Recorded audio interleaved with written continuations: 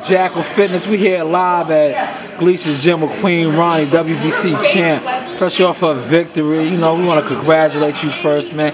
You doing your thing, man. Yo, Pat Poops is shouting you out on Instagram and all that. He's such a cool person, such a cool person. That's my guy. That's my guy. Definitely. You know, like I said, congratulations on that victory. You know, while we got you right here, we want to let the fans know, like, you know, the fighters go through a grueling training camp. What's the first thing you like to eat after weigh-in, man? You know, everybody wants to eat. Like lasagna or some type of like spaghetti or something like that. Pizza. Definitely. Oh, we love that smile. Beautiful, beautiful.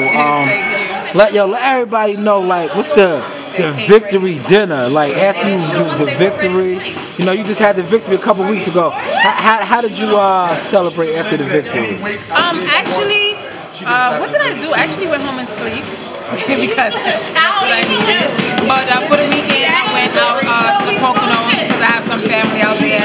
So I'm going to visit my family. I went to the fights. I think there was a fight that weekend as well, if I'm not mistaken. Yeah. There was a Lomachenko fight. Yeah, so I went to a Lomachenko fight and things like that. So I just did, you know, some low-key stuff. But I was able to, like, eat. So that just made it better. You know, I didn't have to be careful about what I was touching. I could just eat whatever I want.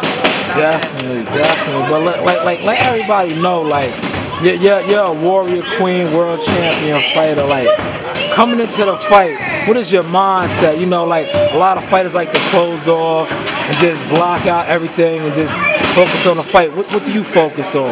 I mean, I pretty like my circle to be like regular, you know, like laughs and just, you know, being comfortable and things like that. So I don't really like to make it seem so intense because I feel like you're already under a lot of pressure within yourself. So you just want your you just want your circle to be, you know, really cool and, you know, maintain like just a sense of normalcy.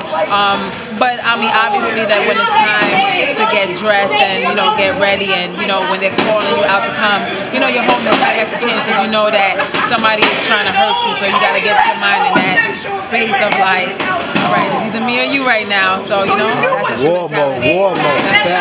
Yeah, we already see you back in the gym, but I'm gonna let all the viewers know because I'm in the gym with you right now. But let everybody know after a fight how quick you get back in the gym because we already see you back in the gym already. But just let all the fans and all your followers and supporters know how quick you jump right back in the gym. I mean, pretty much, I don't really go away that much.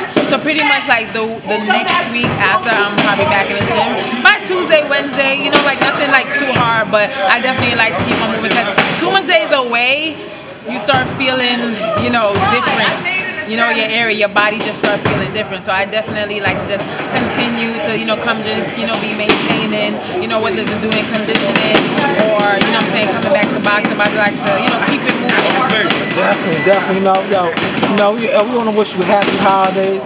It's a new year. 2019, what's the plans for 2019? What's on the horizon? Just to be more busy, you know what I'm saying, stay active and just to fight more. Definitely, yo. You see it, we got the Queen Ronij, WBC champ. Definitely here with Jackal Fitness. Thank you for your time, Queen. Thank you for your continue success, continue winning. Well, thank you for continuing to support everybody. Thank you.